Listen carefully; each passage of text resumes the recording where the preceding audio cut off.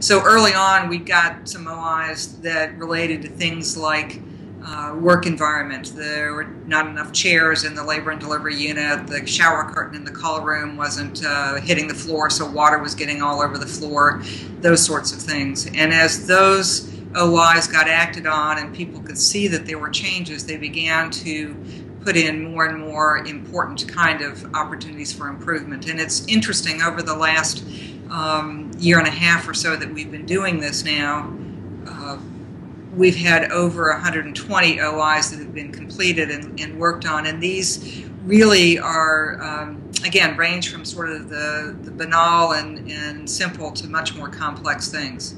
For instance, we had a very difficult delivery happen some time ago, at which point a patient had to have a hysterectomy during the middle of a cesarean section.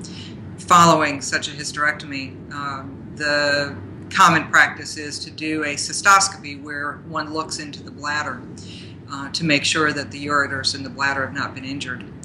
The resident who did that case afterwards was quite frustrated because the cysto tower didn't work properly, and promptly put in an OI saying, look, this is really important, these things happen with, unfortunately, some regularity, and we need the equipment working. The labor and delivery team that went about trying to figure out what had happened to it found out, in fact, that the cysto tower was in fact working, but there was a user error.